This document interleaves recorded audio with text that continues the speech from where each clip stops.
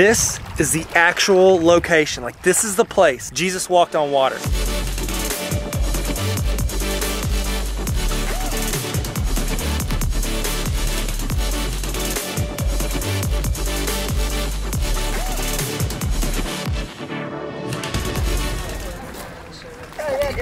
I'm here live with my boy, Kevin McManus. What's up, everybody? Just got done giving the word up in this mug. That we can get so numb to a move of God, we don't even know when he walks in the building. We're a very special place. I'm gonna let Kevin talk about it because Kevin's much smarter than me, so I need him to say it, and he's gonna tell you a little bit about what went down right here. Awesome. Listen, guys, the Sea of Galilee is right behind me, and there were so many different miracles and different things that happened on this sea. Right over here in this direction is where Jesus walked on water there with Peter. You've heard that story many times. That took place there. There were many miracles on the banks of this lake, the Sea of Galilee. Here on this side is where he cast out demons of people when he headed to the boat that day after he left. Did he spend a lot of time here, or did all that happen within a short period of time? Yeah, he spent a lot of time here. This wasn't too far from Nazareth. Yeah. So he could come down here from Nazareth. He preached on the shores here. Yeah. Did miracles here at the Sea of Galilee. Really appreciate it. Bro. Kevin McManus, everybody. Yeah, baby. My boy, killing the game. On.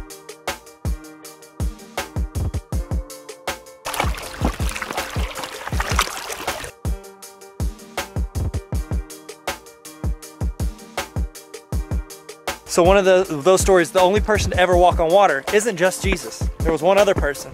Now, granted, it was thanks to Jesus, but there was another person that did that. It was Peter. So the disciples were out on the boat, and they woke up, and they looked out, and they saw Jesus walking from the shore. It could have been literally right there, walking on the water. Let me give it a shot. Oh gosh, nope. That didn't work. That didn't work. Quickly. Peter was like the one who was always really excited but didn't always think things through. And he just jumped out of the boat and he started running to Jesus because he was just so excited. He started going out and he started out walking on the water, but then he started to sink. And you know why? Because he stopped focusing on Jesus. He started looking down at his situation. He started looking down at the water and he started to sink. Two people have walked on water in the history of the world, Jesus and Peter.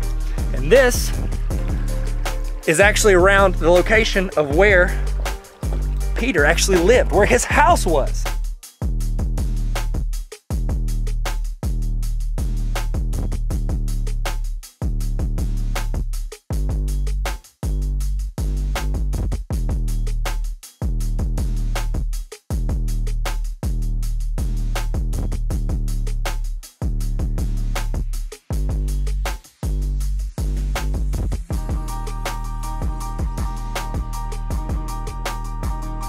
This is the town of what?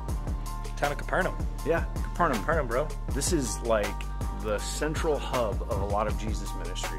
He and the disciples spent a lot of time here. It's actually kind of known as Jesus Town, where he did a lot of different miracles. Also a cool name for a city, Jesus Town. Yeah, Jesus Town. It's next to Dollywood. Neil, I apologize for that. Please forgive me. Jesus performed a lot of miracles here in this town. One of them, he raised that young girl from the dead. He said they've never seen such faith from her father, who was praying, and said, Jesus, heal my kid. And Jesus didn't even have to go anywhere. He said, you're not gonna go anywhere? Oh, I'm gonna film, you're filming. Okay. What's the cool thing about faith is, like, even in that time, he did not have to be standing in front of them for him to perform miracles. And it's the same today. He's not standing in front of us right now. Right.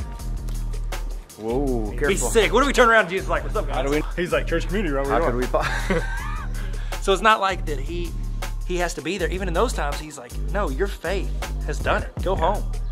Yeah. So good. One time, Jesus cast a demon out of a man. I'm talking fishing cast. Well, I mean, I guess it was. He like cast him out of him. I guess that's where that word comes from Jesus. Yeah, that's it. We're here with all of our pastors and business leaders, and Tony, our guide, he was talking about tithing, and here's something I didn't know. He was talking about the word luck, because they had a lot of games of chance that happen right here. Like, he said it was a game like bingo. I don't know if it's technically like bingo. Maybe the movie bingo with the dog. But he said it's games of chance. He said those are games of luck. But when it comes to tithing, that's faith. And he said that the root word of luck actually in the Hebrew is Lucifer. Oh gosh. Games of chance. They'll just be so busy sometimes. Still came down to Georgia. Look for a service deal. Not here, not in Capernaum. No, bro. No, not in Jesus Town. You know who else lived here? Landlord? Pete. Peter. Peter's I've already house? said that. Peter actually lived where his house was.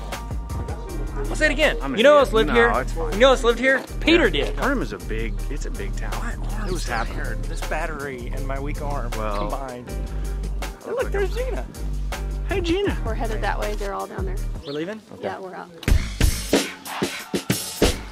There's a cat right there too. So Jesus was amazed when he heard this.